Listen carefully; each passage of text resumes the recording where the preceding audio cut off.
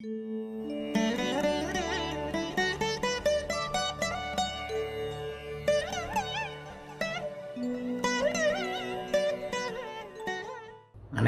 வணக்கம். எல்லோரும் நன்றாக இருப்பீர்கள். இன்றைக்கு யூடியூப்போட ஒரு பொதுவான பொதுவெளியில் பொதுவாக ப்ரீமியம் வீடியோ நேயர்களுக்கு மட்டும்தான் எல்லா நேயர்களுடைய கமெண்ட்டுக்கும் பதில் கொடுக்கும்போது ப்ரீமியம் வீடியோ நேயர்களுக்கு அவர்களுடைய என்னுடைய ஆப்பில் இருக்கிற ப்ரீமியம் வீடியோ இதிலேயே கமெண்ட் போடுறேன். இன்றைக்கி கொஞ்சம் வித்தியாசமாக ப்ரீமியம் வீடியோ நேயர்களுடைய சந்தேகங்களை பொதுவான ஒரு யூடியூப் வீடியோவாக போடுவோம். எல்லோருக்கும் உபயோகப்படுத்துகிற மாதிரியான சில விஷயங்களை சொல்லலாம். இதில் ரெண்டு ஒரே மாதிரியான கமெண்ட் வந்திருக்கு. அதனால் அந்த ரெண்டு கேள்விக்கும் ஒரே மாதிரியான பதில் விளக்கத்தை கொடுக்கிறேன். அதாவது டி ராமசாமி ஐயா வணக்கம். அனைவரும் பயன்பெறும் பொதுவான கேள்வி, திருமண பொருத்தத்தில் தோஷ சாமியம் பார்க்க வேண்டுமா? திருமண பொருத்தத்தில் தோஷ சாமியம் பார்க்க வேண்டுமா? செவ்வாய், ராகு, கேது, சனி தோஷத்திற்கு இணையான தோஷ ஜாதகத்தை தான் சேர்க்க வேண்டுமா? விளக்கம் கொடுக்க வேண்டுகிறேன். நன்றியுடன் தி ராமசாமி, தஞ்சை. அதாவது தோஷ சாமியம் அப்படிங்கிறது ரெண்டாவது கேள்வியும் படிச்சிருவோம். ரெண்டாவது கேள்வி என்ன கேட்குறீங்க ராமசாமி? திருமண பொருத்தத்திற்கு தோஷ சாமியம் பார்க்கணுமா? அதுக்கான விளக்கம் கொடுக்குறேன். செவ்வாய், சனி, ராகு, கேது அந்த தோஷம் சொல்கிறாங்களே, அதே தோஷத்தை தான் சேர்க்கணுமா? சரி, அடுத்து அதே மாதிரியா ராதிகா, ஒருவரின் ஜாதகத்தில் புத்திர தோஷம் இருந்தால் புத்திரஸ்தானம் வலுவாக உள்ள ஜாதகத்துடன் இணைக்கும் போது அந்த தோஷம் நிவர்த்தி ஆகுமா? பரம்பொருளின் கருணை இருந்தால். ரெண்டுமே ஒரே மாதிரியான கேள்வி. அதனால ராமசாமி, ராதிகா உங்களுடைய இருவருக்குமே ஒரு பொதுவான பதிலை இந்த இதில் கொடுத்துட்றேன். முதல்ல இந்த 10 பொருத்தம் தோஷ சாமியம் இதில் நான் மாறுபட்ட கருத்தை கொண்டிருக்கிறேன். 10 பொருத்தம் என்பதே ஹம்பக் அப்படின்னே சொல்லிடுறேன். நிறைய பேர் மனம் வருத்தப்பட்டாலும் இதுவரைக்கும் எதிர்மறை கருத்துக்கள் வரவில்லை. இந்த 10 பொருத்தம் என்பதை நான் நம்பாதவன். அதாவது ஏகப்பட்ட ஆய்வுகளுக்கு பிறகு இந்த 10 பொருத்தம் என்பதே பொய்ன்னு கூட ஒரு மேடையில் பேசிட்டேன். அது ஒரு உணர்ச்சி வசப்பட்டே பொய்யினே ஒரு பேட்டியிலெல்லாம் கொடுத்துருக்குறேன். ஏன்னா ஜோதிடத்தை பொய்யாக்குகின்ற எந்த ஒரு விதியும் பொய்யானதாகவே இருக்கும். ஜோதிடத்தை பொய்யாக்குகின்ற எந்த ஒரு விதியும் பொய்யாகவே இருக்கும். 10 பொருத்தத்தை பற்றி நான் ரைட்டிங்கில் எழுதும்போது என்ன எழுதியிருக்கிறேன்னா, எந்த ஒரு விதியாக இருந்தாலும் ஒரு 90% பேருக்கு அது பொருந்தி வர வேண்டும். அப்படி பொருந்தி வருகின்ற அமைப்பில் தான் அந்த விதி உண்மையான விதியாக இருக்க வேண்டும். 10% பேர் விதிவிலக்காக இருக்கலாம். 10% பேர் விதிவிலக்காக இருக்கலாம். அப்படி பார்த்தா கூட அந்த 10% விதிவிலக்குகளுக்கு வேறு வித காரணங்களாக இருக்க முடியுமே தவிர வேத ஜோதிடம் என்றைக்குமே பொய்க்காது அப்படிங்கிறது தான் என்னுடைய உண்மை நிலை. இதை ஜோதிடத்தை அறிந்தவர்கள், என்னை பின்பற்றுபவர்கள் அல்லது ஜோதிடத்தின்பால் பற்றுக்கொண்டவர்கள், ஓரளவு ஜோதிடத்தை கற்றுக்கொண்டவர்களுக்கு இது உண்மை என்றது தெரியும். 10 பொருத்தம் உண்மையாக இருப்பதாக இருந்தால், இப்ப நீங்க கேட்கறது தோஷ சாமியம்ன்ற அடிப்படையில் உள்ளது. அதனால தான் இந்த 10 பொருத்தத்தை இழுத்து தான் ஆகணும். இந்த 10 பொருத்தத்துல தான் தோஷ சாமி அமைப்புகள் வருகின்றன. அப்ப 10 பொருத்தம் உண்மையாக இருக்கிறதா இருந்தா அது வெகு சுலபமான ஒன்று. இந்த 10 பொருத்தம் பாக்குறவங்க எல்லாம் நல்லா இருக்கணும். 10 பொருத்தத்தில் அப்படியே தினம், கணம், மகேந்திரம், ரஜ்ஜு, டிக்கு டிக்கு டிக்கு டிக்கு டிக்குன்னு அடிக்கிறாங்கல்ல. 10க்கு 8 பொருத்தம் தாராளமாக செய்யலாம். அப்படின்றது வெறும் ஒரு அட்டவணையை வைத்து ஒருத்தருடைய வாழ்க்கையை ஃபிக்ஸ் பண்ண முடியுன்ற மாதிரியான சுத்த பைத்தியக்காரத்தனம் வேற எதுவுமே இல்லை. தவிர 10 பொருத்தம் இன்னும் சில காலங்களில் நிச்சயமாக 10 பொருத்தம் பார்ப்பது வழக்கொழிந்து போய்விடும் அப்படிங்கிறத நான் உறுதியாக சொல்கிறேன். ஏன்னால் என்னை போன்றவர்கள் வெளிப்படையாக பேச ஆரம்பித்து விட்டோம். அதாவது 10 பொருத்தம் பார்க்கின்ற திருமணங்கள் இப்போது திருமணமே ஒரு மாதிரியான ஒரு நிலைக்கும் தன்மை இல்லாத ஒரு காலகட்டத்தை நோக்கி, அதாவது நடக்கும் திருமணங்கள்ல ஏறத்தாழ ஒரு 20-30% திருமணங்கள், 40ஆக கூட இருக்கலாம், கூடுதலாக கூட இருக்கலாம், திருமணங்கள் இதுல போய்கிட்டு இருக்கு, டிவோர்ஸ்ல போய்கிட்டு இருக்கு. அந்த டிவோர்ஸ் ஆரோக்கியமாக விவாதிக்கின்ற ஒரு காலகட்டத்தில் திருமணத்தை ஒரு சுமையாக கருதுகின்ற ஒரு காலகட்டத்தில் போயிட்டு 10 பொருத்தம் பார்ப்பதை போன்றது ஒரு முட்டாள்தனம் வேறு எதுவும் இல்லை. ஆக வேறு விதம் எப்படி பார்க்கிறது? அப்ப ஜோதிடம் இருவரை இணைக்கலாமா அப்படின்றதுக்கு நான் இந்த ஜாதக அனுகூல பொருத்தம் என்பதை சொல்லுகிறேன். அந்த ஜாதக அனுகூல பொருத்தம் 2 ஜாதகங்களையும் அருகருகே வைத்து ஒரு அனுபவம் உள்ள ஜோதிடரால் தான் அதை கணிக்க முடியுமே தவிர 10 பொருத்தம் பார்க்கிறவர்கள் அனைவருமே ஜோதிடர்கள் தான் அப்படின்றத ஒரு கேள்விக்குரிய ஒரு விஷயமாயிடும். அவங்க என்ன சொல்லுவாங்க, இந்த நட்சத்திரத்துக்கு அந்த நட்சத்திரம் பொருந்தாது, அந்த நட்சத்திரத்துக்கு இந்த நட்சத்திரம் பொருந்தாது, யோனி பொருத்தம், இதெல்லாம் நிரூபிக்கப்படாத ஒரு விஷயங்கள். நிச்சயமா ஜோதிடம்ன்றது ஒரு அனுமானமான கலை இல்லை. இது ஒரு நிச்சயமாக நிரூபிக்கப்பட்ட ஒரு கலையில 10 பொருத்தம் இடையில் வந்த ஒன்று அப்படிங்கிறது தான் உண்மை. ஆகவே பத்து பொருத்தத்தை பற்றி ஏராளமாக பேசியாச்சு, மறுபடியும் அதை பற்றி பேச வேண்டாம். இங்கே தோஷ சாமியம் என்பது இரண்டு தோஷம் உள்ள ஒரே மாதிரியான தோஷங்களை ஜாதகங்களை இணைப்பது அப்படின்றது தான் சொல்லப்படுகிறது. அதுவும் ஒரு தவறான ஒன்று. அதாவது ஒருவருக்கு புத்திரதோஷம், இன்னொருவருக்கு புத்திரதோஷம் இல்லை, எங்க ரெண்டு பேரையும் சேர்க்கலாம், அல்லது ஒருவருக்கு புத்திரதோஷம் இன்னொருவருக்கும் புத்திரதோஷம், அது மாதிரியான ஜாதகங்களை சேர்க்கலாம். இப்படிலாம் அந்தந்த தோஷ சாமியம் அப்படிங்கிறத நான் ஏற்றுக்கொள்வது இல்லை. இதுல இன்னும் ஒன்று தெளிவாக சொல்ல போனால், உண்மையை சொல்ல போனால், ஒரு ஜோதிடர் திருமணத்தை ஃபிக்ஸ் பண்றதே இல்லை. ஜோதிடரும் திருமணத்தை ஃபிக்ஸ் பண்றதில்ல, அப்பா அம்மாவும் திருமணத்தை ஃபிக்ஸ் பண்றதில்ல, சம்பந்தப்பட்டவர்களும் தங்களுடைய திருமணத்தை தாங்களே ஃபிக்ஸ் பண்ணிக்கிறது இல்லை.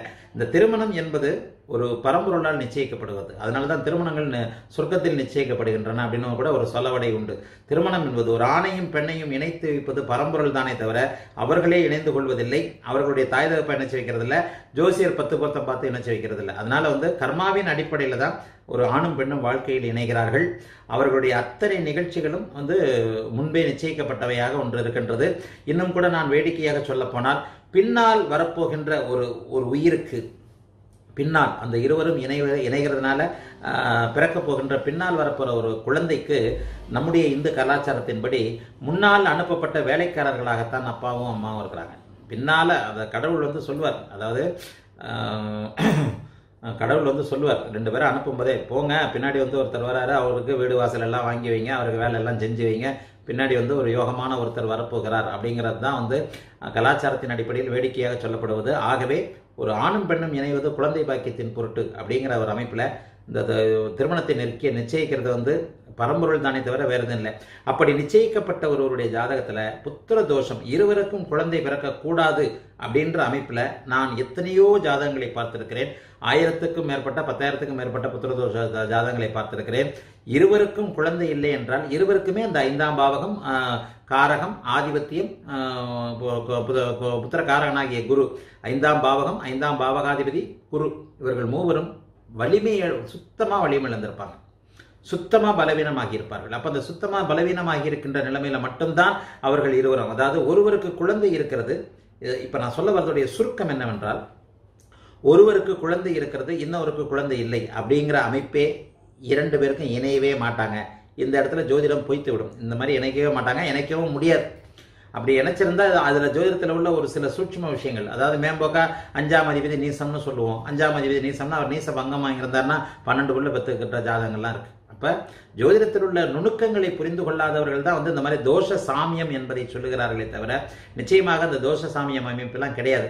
ஜோதிடத்தை நான் மறுபடியும் சொல்லுகிறேன், சாய்ந்தால் சாயிர பக்கம் சாய்கின்ற செம்மறியாட்டு கூட்டமாக எந்த ஒரு நிலையிலும் இருக்க வேண்டாம். நம்முடைய அறிவுக்கு ஒவ்வாத விஷயங்களை நிச்சயமாக குப்பைகள் என்று தள்ளிவிடலாம். நீங்க அந்த காலத்துல மாதிரி ஜோதிடத்தை புனிதம் என்று சொல்லிக்கொண்டு அப்படி சொல்லிக்கொண்டு அவர் சொல்லிவிட்டார் இவர் சொல்லிவிட்டார், அவர் சொல்லி இருக்கிறாரா என்பதை மிக மிக நுணுக்கமாக பார்க்க வேண்டும். பராசர மகரிஷியாக இருக்கட்டும், வராக மகராக இருக்கட்டும், ஜோதிடத்தை நமக்கு அருளிய தெய்வாம்சம் பொருந்திய நம்முடைய ஞானிகள் எவரும் எங்கேயும் எந்த இடத்துலையுமே தவறான வார்த்தையை, நான் அடிக்கடி சொல்வதை போல, ஒரு எழுத்தை கூட கூட்டியோ குறைத்தோ சொல்லாதவர்கள் நம்முடைய ஞானிகள். அதுக்கு தான் அந்த ராஜயோக அமைப்போடெல்லாம் சில விளக்கங்களை சொன்னேன். எந்த ஒரு இடத்துல மட்டுமே ராஜயோகம் என்கின்ற வார்த்தையை இது பண்ணியிருக்கிறாங்க. ஒரு ஜோதிடர் பஞ்சமகா புருஷ ராஜயோகம்னு எழுதின போது அது ராஜயோகம் இல்லை, வெறும் புருஷ யோகம் தான் சொன்னேன். பஞ்ச மகா புருஷ யோகம், அதே ராஜயோகம்னு சொல்லலை. அதே நேரத்தில் ஒரு நீச்ச பங்கத்தை கூட நீச்சபங்க ராஜயோகம், சிவராஜயோகம், பர்வதராஜயோகம், இது போன்ற ராஜயோகம் தனிப்படுத்தி அடையாளப்படுத்தி அந்தந்த தலைப்புகளை வெகு தெளிவாகவே ஞானிகள் கொடுத்துருக்குறாங்க அப்படின்றத சொன்னேன். ஆகவே மூலத்தை அடுத்து வருகின்ற சில விஷயங்கள்ல இடைப்பட்ட ஜோதிடர்கள் தான் தங்களுடைய அறிவுக்கேற்றாற் போல இந்த விஷயங்களை மாற்றி கொண்டார்களே தவிர மூலம் எப்போதும் அதே போன்றதையாகவே இருக்கிறது. அந்த மூலத்திலிருந்து மாற்றிக்கொண்டது தான் அந்த 10 பொருத்தம். இந்த தோஷ சாமியம், ராமசாமி நீங்க கேட்குற மாதிரி தோஷ சாமியம்லாம் நான் ஒத்துக்கிறதே இல்லை. 10 பொருத்தம் நான் பார்க்கறதே இல்லை. அது இப்போ எல்லாருக்குமே தெரிஞ்சு போச்சு. 10 பொருத்தம் பார்க்காதவர்கள் தான் எங்கிட்ட அல்லது 10 பொருத்தம் பார்த்து விட்டு குருஜி விட்ட ஒரு ஃபைனல் ஒப்பீனியனுக்கு வருவோம் அப்படின்னு வர்றவங்க தான் வரீங்க. ஆகவே 10 பொருத்தம் என்பது 100க்கு 100% பொருந்தாத ஒன்று. அது ஏதோ ஒரு காலத்தில் ஒரு சுலபமான ஒரு அட்டவணையாக ஒரு அப்படி இப்படின்னு பார்க்கறதுக்காக செய்யப்பட்ட ஒன்று தானே தவிர அதற்கு 10 பொருத்தத்தின் ஆதரவாளர்கள் இந்த கேள்விக்கு பதிலே சொல்ல முடியாது. அதாவது 10 பொருத்தம் பார்ப்பவர்களுடைய வாழ்க்கை, அனைவருடைய வாழ்க்கையும் நன்றாக இருக்கிறதா அப்படின்னு கேட்டால் சொல்ல முடியாது. அதே நேரத்தில் நான் பார்க்கின்ற ஜாதக அனுகூல பொருத்தத்தில் 100% உறுதியாக சொல்ல முடியும். நான் பார்க்கின்ற ஜாதக அனுகூல பொருத்தத்தில் நான் எத்தனையோ ஜாதகங்களை பெரும்பாலும் நிராகரிக்கவே மாட்டேன். 10 பொருத்தத்தை எடுத்துக்கிட்டிங்கன்னா டக்கு டக்கு டக்கு டக்கு டக்குன்னு 10க்கு 4 பொருத்தம் தான், 5 பொருத்தம் தான், இதுக்கு இது செல்லாதுன்றவார். அதுக்கப்புறம் காரணம் சொல்ல தெரியாது. என்ன சொல்லுவார்? இந்த நட்சத்திரத்துக்கு அந்த நட்சத்திரம் ஆகாது, இதுக்கு ரஜ்ஜு தட்டுது, இதுக்கு ஸ்திரீ தீர்க்கம் இல்லை, இதுக்கு மாங்கல்ய பொருத்தம் இல்லை, அதில் இதில் தான் சொல்லுவாரே தவிர இவை அனைத்துமே நிரூபிக்கப்படாத விஷயங்கள். அதே நேரத்தில் ஜாதக அனுகூல பொருத்தத்தில் நான் சொல்லுகின்ற ஆயுள். நேற்று ஒரு சகோதரி திருமணமாகி 3 வயது குழந்தை, ஒரு 6-7 வருஷத்தில் கணவர் இறந்து விட்டார். அப்போ அந்த சகோதரி என்னம்மா இந்த வருடம், அதாவது சென்ற வருடத்தில் இப்படிப்பட்ட ஒரு துக்கம் நடந்திருக்கிறதே அப்படின்னு சொல்லும்போது வெடித்து அழுது விட்டு கேட்ட கேள்வி. நேற்று ஒரு சகோதரி 3 வயது ஆண் குழந்தை வெடித்து அழுது விட்டு கேட்ட கேள்வி, இப்போது நீங்கள் சொல்கிறீர்களே, ஜாதகத்தை பார்த்த உடனே இப்படிப்பட்ட ஒரு சோகம்னா இப்போது நீங்கள் சொல்லுகிறீங்களே, ஏன் எனக்கு பொருத்தம் பார்க்கும்போது அந்த ஜோசியர் சொல்லலை? சரியான கேள்வி தானே. என் கணவர் இறந்து விடுவார் அப்படின்னு சொல்லிட்டு விபத்து, ஆமாங்கய்யா விபத்தில் இறந்துட்டாரு, ஏதோ கார் விபத்து, 3 வயது குழந்தை இருக்கிறான், இப்போ தான் ஒரு மாதம் சொன்னாங்க. நானும் குறிப்பிட்ட அந்த மாதத்தை கூட சொன்னேன். இந்த ஜூலை மாதத்துக்கு பிறகு இவ்வளோ பெரிய இது உனக்கு நடந்திருக்கிறதே, ஜூலையோ செப்டம்பரோ ஏதோ ஒன்று சொன்னேன். அதுக்கு அடுத்த மாதத்தில், ஆமாம் செப்டம்பர் நான் சொன்னேன், அக்டோபர்லேயோ நவம்பர்லேயோ கணவர் விபத்தில் இறந்துட்டார் அப்படின்னு அந்த சகோதரி சொல்லிட்டு, அதை எடுத்த உடனே நான் அந்த இதை சொன்ன உடனே வெடித்து அழுக என்னன்னா, ஏன் இதை பொருத்தம் 5 பேரிடம் பொருத்தம் பார்த்தோம். 5 பேரிடம் பொருத்தம் பார்த்து தான் என்னுடைய கணவரை சேர்த்தாங்க 6 வருஷத்துக்கு முன்னாடி. ஏன் இவர் அற்பாயுரில் இறந்து போயிடுவார்னு எந்த ஜோசியருமே சொல்லலை. 5 பேருமே நல்லா தானே சொன்னாங்க. அப்போ இந்த கேள்விக்கு 10 பொருத்தத்தில் விடையே இல்லை. ஆனால் அதே நேரத்தில் நீங்கள் ஜாதக அனுகூல பொருத்தம் பார்த்திருந்தீர்களே, ஆனால் முதல்ல நான் எடுத்தோன்னா ஆயுளை தான் பார்ப்பேன். என்ன ஆயுள், இங்கே ஆயுள், இங்கே ஆயுள், 8ஆம் அதிபதி தசை வருதா, பாதகாதிபதி தசை வருதா, மாரகாதிபதி தசை வருதா, மாரக பாதகாதிபதிகள் புக்திகள் வருதா, காரணமே சொல்லாமல் சில நேரங்களில் நிராகரிப்பேன். அது காரணம் கேட்டாலும் நான் சொல்ல மாட்டேன். இது ஏன் வேணான்றீங்க, வேண்டாம் அவ்வளோதான் போங்க. ஏன், அதாவது காரணம் நமக்கு அவர் ஒரு வந்திருப்பவர் ஒரு பெண்ணோட தகப்பனாக இருப்பார், மாப்பிள்ளையோட ஜாதகத்தை காட்டுவார். அப்போ அந்த மாப்பிள்ளையோட ஜாதகம் அவருக்கும் அந்த மாப்பிள்ளையை பற்றி தெரியாது, மாப்பிள்ளையோடைய சில விஷயங்கள் நமக்கு தெரிகின்றன. அவரிடம் பெண்ணை அவர் கொடுக்க போகிறது இல்லை, அவர் பெண்ணை கொடுக்க போகிறது இல்லை, நம்ம ரிஜெக்ட் பண்ண போகிறோம். அப்போ பெண்ணை ரிஜெக்ட் பண்ணும்போது அவர் அந்த ஜாதகத்தில் உள்ள சில சூட்சும விஷயங்களை சொல்லணும்னு அவசியமே இல்லை. ஏனென்றால் கேரக்டரை பற்றி கூட கேட்பாங்க, நான் சொல்ல மாட்டேன். ஏன்னா அவரும் யாரோ ஒருத்தர் பெற்ற பிள்ளை தான், ஒரு பிள்ளைய இன்னொருத்தர்கிட்ட குறை சொல்லணும்னு அவசியமே கிடையாது. ஆயுள் சம்பந்தப்பட்ட விஷயங்களில் மட்டும் மனசு கொஞ்சம் கஷ்டமாக இருக்கும், இது சரியா வரலையே அப்படின்னு சொல்லிட்டு. ஆக இந்த சகோதரி வெடித்து அழுத அந்த அழுகைக்கான காரணம் இந்த 10 பொருத்தம் தான். 5 பேர்கிட்ட பார்த்தோம், 5 பேருமே சொல்லலை 6 வருஷத்தில் இறந்து போயிடான்னு சொல்லியே, 3 வயதில் கையில் குழந்தை இருக்கு எனக்கு, நான் என்ன பண்ணுவேன் அப்படின்ற மாதிரியான. அப்போ அந்த 7-14 நான் சொல்லுகின்ற அந்த விதி அந்த சகோதரிக்கும் ஓரளவுக்கு ஜோதிடம் தெரிந்திருந்தது. அப்போ நான் அதை விளக்கினேன். ஏம்மா நல்லா தெரியுது பார், 7ஆம் இடம் பலவீனமாகி 11ஆம் இடம் வலுத்திருந்தால் 7-11 குடையவர்கள் கனெக்டில் வந்ததுனாலே முதல் வாழ்க்கை தோற்று போய் அல்லது முதல் வாழ்க்கையை இழந்து 2வது வாழ்க்கை தான் நிலைக்கும் அப்படிங்கிறத வெகு தெளிவாகவே நான் சில ஆதார விதிகளோடு சொல்லியிருக்கிறேன். உன்னுடைய ஜாதகத்தில் பார், 11ஆம் அதிபதி உச்சமாக இருக்கிறார். தனுசு லக்னம்னு ஞாபகம். 11ஆம் அதிபதி 4ஆம் ஏதோ 11ஆம் அதிபதி உச்சமாக இருக்கிறார். 7ஆம் அதிபதி பாவ தொடர்புகளோடு, 7ஆம் இடமும் பாவ தொடர்புகளோடு இருந்து 7ஆம் பாவகம் பலவீனமாகி இப்போ 11. உன்னுடைய கணவர் ஜாதகத்தை நான் பார்க்க விரும்பவே இல்லை. ஏன்னா கணவர் ஜாதகத்தில் ஆயுள் முடியுன்றது ரொம்ப தீர்க்கமான ஒன்று. அதே மாதிரி உன்னுடைய மகனுடைய ஜாதகத்தையும் நான் பார்க்க விரும்பல. ஏன்னா உன்னுடைய மகன் 3 வயதில் தகப்பனை இழக்கணுன்றதும் தீர்க்கமான ஒன்று. உன்னுடைய ஜாதகத்திலே தெரியும் போது மற்ற 2 ஜாதகத்திலே அது மேட்ச் ஆகி தான் இருக்கும் அப்படின்னு தான் நான் சொல்லுவேன். அதே அமைப்பை தான் இங்கே தோஷ சாமியம் என்று சொல்லுகிறேன். தோஷ சாமியம் அப்படின்றதெல்லாம் இந்த 10 பொருத்தம் பார்க்கறதோட 10 பொருத்தத்தோட வச்சுக்கோங்க. என்னை ஃபாலோ பண்ணுறவங்க நிச்சயமாக ஒரு நாள் சொல்லுகிறேன், இன்னும் 20-30 வருடங்களுக்குள் இந்த 10 பொருத்தம் பார்ப்பது வழக்கொழிந்து போய்விடும் என்பது உண்மை. காலத்திற்கு ஒவ்வாத எந்த ஒரு விஷயமும் நிற்காது. பழைய நூல்களில் மூல நூல்களில் பார்த்தீங்கன்னா இன்னும் ஒத்து வராத விஷயம் ருது ஜாதகம். நல்லா தெரிஞ்சுக்கங்க, ஒரு 30 வருஷத்துக்கு முன்னாடி தான் ருது ஜாதகம் பார்க்கப்பட்டது. இன்றைக்கு யாராவது ருது ஜாதகம்னா என்னன்னு கூட சிறைப்பா தெரியாதப்பீங்க. ஒரு பெண் சிறுமியிலிருந்து ப்ரொமோஷன், அதாவது தாய்மை பண்பை, தாய்மை அடையும் தகுதியை, ஒரு பெண் ஒரு சிறுமி தாய்மை அடையும் தகுதியை அடையக்கூடிய ஒரு அந்த அமைப்பை பூப்புனித நீராட்டு விழான்னு சொல்கிறோம் இல்லையா, அதாவது வயதுக்கு வருகின்ற ஒரு நிகழ்ச்சின்னு சொல்கிறோம் இல்லையா, அதை ருதுஜா அவள் எப்போது அந்த என்றைக்கு அவள் ருதுவானால் வயதுக்கு வந்தாள் அப்படின்ற அமைப்பை ருது ஜாதகம்னு சொல்லுவோம். ஒரு 30 வருஷத்துக்கு முன்னாடிலாம் எனக்கு நல்லா தெரியும். அதாவது பிறந்த ஜாதகத்தை கூட கொண்டு போக மாட்டாங்க. வயசுக்கு வந்த ஜாதகம் தாங்க அப்படின்னு கொண்டு வந்து கொண்டு அதுக்கும் 10 பொருத்தம் பார்ப்பார் ஒரு ஜோசியர். அதுக்கும் ஒரு 10 பொருத்தம் பார்த்துட்டு அது நல்லா இருக்கும் இது நல்லா இருக்கும். அந்த முட்டாள்தனம் எல்லாம் 20-30 வருடங்களுக்கு முன்பு நடந்தன. இப்ப அப்படி இல்லையே. ருது ஜாதகம் வழக்குழிந்து போய்விட்டதே. அதை போலவே இந்த 10 பொருத்தமும் ஒரு நாள் நிச்சயமாக வழக்குழிந்து போய்விடும். ஆகவே இந்த அமைப்பின்படி 10 பொருத்தம் பார்க்கின்ற இந்த தோஷ சாமியம் வேண்டாம். ஏற்கனவே இந்த செவ்வாய் ராகு கேது எல்லாத்தையும் பத்தி நிறைய பேசிட்டேன். மறுபடியும் ராமசாமி அதை தான் கேட்குறீங்க. இந்த அமைப்பின்படி செவ்வாய் தோஷம் முழுக்க தவறான ஒன்று. ராகு கேது தோஷம் அதை விட தவறான ஒன்று. இந்த அமைப்பு மெதுவாக ரொம்ப ஈஸியா வந்து மாறிக்கிட்டு வருது. எப்படி மெதுவாக மாறிக்கிட்டு வருது? 2இல் செவ்வாய் இருந்தால் 2இல் செவ்வாய் தான், 8இல் செவ்வாய் இருந்தால் 8இல் செவ்வாய் தான், லக்னத்தில் ராகு கேதுக்கள் 1-7 இருந்தால் அதே போன்ற ஜாதகத்தை தான் சேர்க்கணும் அப்படின்ட்டு திருமண தகவல் மையம் வரைக்குமே வந்துடுச்சு. அந்த ஜாதகத்தை இவங்க பிரிச்சு அவங்களே ஜோசியருடைய வேலை எடுத்துடுறாங்க. இதுவும் ஒரு நாள் வழக்குழிந்து போகும். ஏனென்றால் இந்த செவ்வாய் தோஷத்தை பத்தி நானும் எழுதியிருக்கிறேன். எனக்கு பின்னால் வருபவர்களும் எழுதத்தான் போறாங்க. இந்த செவ்வாய் தோஷத்தை பற்றிய சில தெளிவான விஷயங்களை நம்ம வந்து துல்லியமாகவே சொல்லியிருக்கிறோம். செவ்வாய் தோஷம் வந்து எந்த நிலைமையில லட்சத்தில் ஒருவருக்குத்தான் தோஷம் அப்படிங்கிறதையும் சொல்லியிருக்கிறோம். மெதுவாகத்தான் எல்லாம் மாறும். ஆகவே அந்த தோஷத்திற்கு தோஷம் என்று சொல்லக்கூடிய ஜோதிடர் அறகுறையானவர். அவர் முழுமையான ஒரு ஜோதிட அனுபவம் இல்லாதவர் தான் அப்படி சொல்லுவார். ஒரு தோஷத்தை கணக்கிட தெரியாதவர் தான். தோஷம் என்பது என்ன? குற்றம். செவ்வாய் 2இல் பாபத்துவமாக இருந்தால் அந்த செவ்வாய் வந்து தசை நடக்கும் பொழுது அல்லது அந்த செவ்வாயின் தொடர்புகள் கொண்ட தசை நடக்கும்போது அந்த பெண்ணிற்கு குடும்ப வாழ்க்கையில் சிக்கல்கள், கணவருடைய துரோகங்கள், இது மாதிரியான விஷயங்கள், இப்போது கணவனை இழப்பது, இது போன்ற விஷயங்கள் இருந்தே தீரலாம்.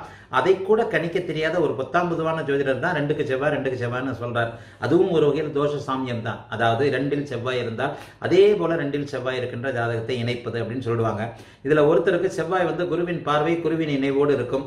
ஒருவருக்கு செவ்வாய் குருவின் ராகுவின் இணைவு சனியின் சேர்க்கையோடு இருக்கும். ரெண்டையும் சேர்த்துட முடியுமா? ஒன்று, அதாவது என்னுடைய பாணியில் சொல்ல போனால் ஒருவர் சுபத்துவமாக இருப்பார், இன்னொருவர் பாபத்துவமாக இருப்பார். இங்கேதான் அந்த முரண்பாடு வந்து அந்த பெண்ணுடைய வாழ்க்கை கெடுகின்ற ஒரு அமைப்பு வந்து அவர்கள் ஜோசியத்தை மறுக்கின்ற ஒரு நிலைமையில வந்துருது. செவ்வாய் எப்போது பாபத்துவமாக இருக்கிறாரோ, உண்மையை சொல்லப்போனா செவ்வாய் ஆட்சியாக இருந்தால் தோஷம் இல்லை, செவ்வாய் உச்சமாக இருந்தால் தோஷம் இல்லை அப்படின்னே இருக்கு. உண்மையிலே செவ்வாய் ஆட்சியா இருந்தா தான் தோஷம், உச்சமா இருந்தா தான் தோஷம். அதுலயும் அவர் பாபத்துவமாக இருந்தால் தோஷம். எப்ப எங்கே உச்சமாவார்? தனுசுக்கு 2ல செவ்வாய் உச்சமாவார், மீனத்துக்கு 2ல செவ்வாய் ஆட்சியாவார், துலாத்துக்கு 2ல ஆட்சியாவார். இப்ப இந்த செவ்வாய் அப்படியே உச்சமா இருக்கின்றதுல கடகத்தில் இருக்கிற சனி பாப்பார்னு வச்சுக்கோ. கடுமையான தோஷம், கடுமையான இதை செவ்வாய் தசையில செய்வார். கடுமையான பாபத்துவ அமைப்புல செவ்வாய் தசையில செய்வார். செவ்வாயும் சனியும், செவ்வாய் பார்த்த சனி தசை அதை விட கடுமையா இருக்கும். செவ்வாய் பார்த்த சனி தசை. இவர்கள் இருவரை ஒரு உதாரணமாவே சொல்றேன். இல்ல முடிஞ்சா இந்த ஜாதகத்தை கூட போட சொல்லுவோம். ஒரு உதாரணத்துக்கே சொல்றேன். தனுசு லக்னம் 2இல் செவ்வாய் 8இல் சனி, கடுமையான பாபத்துவம். செவ்வாய் தசையும் கெடுக்கும், சனி தசையும் கெடுக்கும். சனி தசை கூடுதலாக கெடுக்கும். சனி தசை கூடுதலாக கெடுக்கும். ஏன்னா கடுமையான பாபத்துவத்தில் உச்ச செவ்வாயின் பார்வையில சனி இருக்கிறார். ஆக இங்கே இந்த 2-8இல் செவ்வாய் சனி, இந்த 2-8ல செவ்வாய் சனின்றது சுபத்துவம் இல்லைன்னா மிக கடுமையான ஒரு குற்றத்தை ஒரு தோஷ அமைப்புகளை செய்தே தீருகிறதுன்றது உண்மை. அப்ப இப்படித்தான் நீங்க வந்து செவ்வாய் தோஷத்தை கணக்கிட வேண்டுமே தவிர, உதாரணமாக இப்போது நான் சொன்ன அந்த தனுசு லக்னத்துக்கு 2ல செவ்வாய் 8ல சனி. அப்ப பொதுவாகவே தனுசு லக்னத்திற்கு 8ல சனி இருக்கும்போது கடுமையான கெடுபலன்களை செய்வார். ஏன்னா அவருக்கு அது ஆகாத வீடு, சந்திரனுடைய வீடு. 8ஆம் வீட்டில் அவர் சுபத்துவம் இல்லாமல் இருக்கின்ற நிலைமையில 2ஆம் வீட்டு குடும்பத்தை பார்ப்பார். அப்ப இந்த 2ஆம் வீட்டு தன் வீட்டை தானே பாபத்துவமாக பார்க்க கூடாதுன்னு அடிக்கடி சொல்லியிருக்கிறேன். தன் வீட்டை சனி தானே பாபத்துவமாக பார்க்க கூடாது. அப்ப தன் வீடாக இருந்தாலும் அவர் 2ஆம் வீட்டை கெடுப்பார். எப்ப கெடுப்பார்? சனி திசையில தான் கெடுப்பார். சனி திசை வந்த உடனே பொதுவா பாருங்க, 8ஆம் வீடு 2ஆம் வீட்டுல பாபத்துவமாக இருக்கின்ற சனி. எல்லாருக்கும் இது நடக்கிறது இல்லைன்னா நான் சொல்லுகின்ற சுபத்துவம் தான் அதுக்கு அங்கே விதி. அதே 8ஆம் வீட்டுல குரு வந்து உச்சமாக இருக்கிறான்னு வச்சுக்குவோம். சமீபத்துல கடகத்துல குரு உச்சம் சனி உச்சம் அந்த மாதிரியான அமைப்புகள் நேரவே இல்லை. இந்த 60 ஆண்டுகள்ல அது வரல. ஆனா 2இல் சனி ஆட்சியாக இருந்து 8இல் குரு உச்சமாக இருக்கின்ற ஜாதகங்கள், அங்கேயே கூட வந்து ராகு கேதுக்கள், கேதுவோட வேற அவர் சேர்ந்துடுவார். இந்த அமைப்புல பாருங்க, அதே வந்து சனி 2ல் இருக்கிறார், இவர் 10ல் இருப்பார். குரு 10ல் இருந்து 5ஆம் பார்வையாக சனியை பார்ப்பார் 2ஆம் வீட்டில் இருந்தா. ஆக இது போன்ற சுபத்துவமான இருக்கின்ற நேரங்கள்ல மட்டும்தான் வந்து இப்போது நான் சொன்ன அந்த கெடுதல்கள் நடைபெறாத ஒரு நிலை இருக்குமே தவிர, வேறு நீங்க கேட்ட மாதிரி ராமசாமி தோஷ சாமியம் 2 தோஷமுள்ள ஒரு அமைப்புகளை இணைப்பதனால 10ஆம் பொதுவாக நான் சொல்லுகின்ற சுபத்துவம், சூட்சுமவலு, பாபத்துவம் இவற்றை புரிந்து கொள்ளாமல் நீங்கள் 100% பலனுக்கு நிச்சயமா வரவே முடியாது. ஏன்னா 2ல் ஒருத்தருக்கு செவ்வாய் உச்சமாக இருக்குது, இன்னொருத்தருக்கும் 2ல் செவ்வாய் இருக்குது. ரெண்டையும் சேர்த்து வச்சு ஃபெயிலியர் ஆகி போகிறது மற்றும் ஜோதிடத்தை மற்றவர்கள் பழிக்கிறது. இப்போது இந்த பெண் என்னுடைய 5 பேர் பொருத்தம் பார்த்தாங்களே, இதை சொல்லவே இல்லை அப்படின்றதெல்லாம் இது போன்ற விஷயங்கள்ல தான் நடக்குது. ஆகவே எந்த ஒரு நிலையிலும் செவ்வாய் 2, 8, 7ல் இருக்கிறார், அதே போன்ற செவ்வாய் தோஷம். சனி 2, 8ல் இருக்கிறார், இல்லை. அதே மாதிரி நாகதோஷம் அந்த தோஷம்னு லக்னத்திற்கு 7ஆம் இடத்துல தான் இருக்கிறார், இல்லை. லக்னத்திற்கு தாராளமாக வாழ்நாள், அதாவது ஜோதிடத்தில் இப்போ தான் இந்த நாகதோஷம்ன்றதை சொல்கிறீங்க. கடந்த 20 ஆண்டுகள் 30 ஆண்டுகளாக தான், அதுவும் மேற்கு மாவட்டங்களில் தென் மாவட்டங்களில் இது ரொம்ப வலுத்து சொல்கிறீங்க. அதாவது கூடவே கூடாது, ஆகவே ஆகாது, இது ராகுதோஷம், இது நாகதோஷம், இது சுத்தமாக சர்ப்பதோஷம் அப்படின்னு சொல்லிட்டு அப்படியே எடுப்புலேயே ஒரு ஜோதிடர் வந்து பத்திரகாளியாக அப்படியே ஆட ஆரம்பிச்சிடுறார். இதெல்லாம் இப்போ தானே வந்தது. இந்த 20-30 வருஷத்துக்கு முன்னாடி நம்முடைய தாத்தா பாட்டிகள், நம்முடைய தகப்பன்கள்லாம் இதெல்லாம் பார்க்கவே இல்லை, ரொம்ப நல்லா தான் இருந்தாங்க. அனைத்திற்கும் 1000 விதிவிலக்குகள் உள்ள இதில் வந்து ஒரு 2ல் ராகு இருந்தாலோ, லக்னத்தில் ராகு இருந்தாலோ, 7ல் ராகு இருந்தாலோ, ராகு திசையே அந்த குழந்தைக்கு வராமல் இருக்கும். ராகு திசையே அந்த குழந்தைக்கு வராமல் இருக்கும்போது அது தோஷமே கிடையாது. ராகு பாபத்துவமாகவே இருக்கிறார்னு வச்சுக்குவோம், சனி ராகு சேர்க்கைன்னு வச்சுக்குவோம். சனி ராகு சேர்க்கை, அந்த சனி ராகு சேர்க்கை இருக்கும்போது ஒன்று திருமணத்திற்கு முன்பே குழந்தையிலேயே ராகு திசை முடிஞ்சிருது, சனி திசை முடிஞ்சிருது. சில நல்ல யோக ஜாதகங்களில் பார்த்தீங்கன்னா 8ல் சனியாக இருக்கும். இப்போ நான் சொன்னது 8ல் சனி. இந்த 8ல் சனி வந்து அவள் கணவனை இழக்கணும், வாழ்க்கையை இழக்கணும், ஏதாவது ஒரு வகையில் வாழ்க்கையை டிஸ்டர்ப் ஆகணுன்றது இருக்கும். ஆனால் அந்த சனி திசை 23 வயசில் முடிஞ்சிருக்கும். சனி திசை முடிஞ்சு புதன் திசையில் அந்த குழந்தை கல்யாணம் ஆகும். அப்போ அந்த இடத்துல அது தோஷம்னு சொல்ல முடியாது. அதற்குத்தான் அந்த தசை வர வேண்டும் அப்படிங்கிறத அழுத்தி சொல்லுகிறேன். 8ல் சனியாகவே இருந்துட்டு போகுது. சனி திசை வருகிறதா? சனி திசை வரும்போது, அதாவது சனி திசை வரும்போது அந்த சம்பவம், அந்த சிக்கல் நடந்தே தீரும். சனி திசை சுயபக்தியில் ஆரம்பிச்சிருக்கும். சமீபத்தில் வந்த ஜாதகம் சிம்ம லக்கணம், 2ல் சனி. இத்தனைக்கும் அவர் நட்பு வீட்டில் தான் இருக்கிறாரு. சிம்ம லக்கணம், 2ல் சனி. சனி திசை ஆரம்பித்து 6 மாதமோ 1 வருஷமோ ஆச்சு. கணவர் வந்து சனி திசை ஆரம்பித்தோடனே ஹெல்த் இஷ்யூஸ் வந்துருச்சு. ஹாஸ்பிட்டலில் வச்சுக்கிட்டு தான் வந்து கணவரை பற்றின இதை கேள்வி கேட்குறாங்க. கண்ணுக்கு எதிரே நடக்க போது தெரியுது, பாபத்துவமாக இருக்கிறார், குருவின் பார்வை இல்லை, வேறு ஏதோ ஒரு செவ்வாய் தொடர்புகள், பாபத்துவ தொடர்புகள் இருக்கின்றன. 7ஆம் இடமும் கெட்டு போயிருக்குது. 7 கூடியவரே 7க்கு 8ல் 7 கூடியவரே மறைகின்ற ஒரு அமைப்பு வந்துருச்சு. அப்போ என்ன, 2ஆம் இடம் தெல்ல தெளிவாக தெரிகிறது, அவள் கணவனை இழக்கப் போகிறார் அப்படின்ட்டு. வேறு என்ன பண்ண முடியும்? உள்ளதைத்தான் சொல்ல முடியும். ஆக இந்த அமைப்பில் இந்த பெண்ணிற்கு அந்த சரியான 40-50 வயதுகளில் வந்த சனி திசை யோக குழந்தையாக, யோக பெண்ணாக இருந்திருந்தால் அவருக்கு 20-23 வயசில் திருமணத்திற்கு முன்பே சனி திசை முடிஞ்சிருக்கும். ஆக இப்படித்தான் நீங்கள் பார்க்கணும். லக்னத்திலையும் 7லையும் ராகு சனி எது போன்ற விஷயங்கள் இருந்தாலும் அந்த ராகுவே திசையே வராது. இல்லை 80 வயசுக்கு பிறகு தான் திசை வரப்போகுது. 75 வயசுக்கு பிறகு ராகு திசை 7ஆம் இடத்துல பாபத்துவமாக இருக்கிறார். 7ஆம் இடத்தில் இருக்கின்ற ராகு பாபத்துவமாக இருந்தால் மட்டுமே கணவனை கெடுப்பார். அப்படியே அந்த திசை வருது, அது வந்து 75 வயசுக்கு பிறகு வருது. 75 வயசுல ஒரு பெண்ணிற்கு கணவனை கெடுத்து போனாலும் கெடுத்துட்டு போயிட்டுமே, அப்போ அந்த கணவனுக்கு 80 வயசு இருக்கும் இல்லையா? அப்போ இந்த போன்ற சில நுணுக்கமான விஷயங்களை பார்க்காமல் நீங்கள் கேட்பதை போல செவ்வாய்க்கு செவ்வாயைத்தான் பொருத்தணும். 7ஆம் இடத்துல ராகு இருந்தால் 7ஆம் இடத்துல தான் ராகு இருக்கணும். எத்தனை ஜாதகங்களை காட்ட முடியும்? காட்டலாம். 7ல் ராகு இல்லாமல், 7ல் செவ்வாய் இல்லாமல், ஒருவருக்கு செவ்வாய் தோஷம் இல்லாமல், ஒருவருக்கு ராகு கேதுக்கள் தோஷம் இல்லாமல், இன்னொருவருக்கு இல்லாமல், தோஷங்களே இல்லாமல் ஒரு நல்ல ஜாதகத்தையும் ஒரு தோஷ ஜாதகத்தையும் இணைத்து வாழ்நாள் முழுக்க நன்றாக இருந்து பேரன்பத்திகள் பெற்று 90 வயசு 80 வயசு வரைக்கும் வாழ்ந்து கொண்டு இருப்பவருடைய ஜாதகங்கள்லாம் எத்தனையோ என்கிட்ட இருக்கு.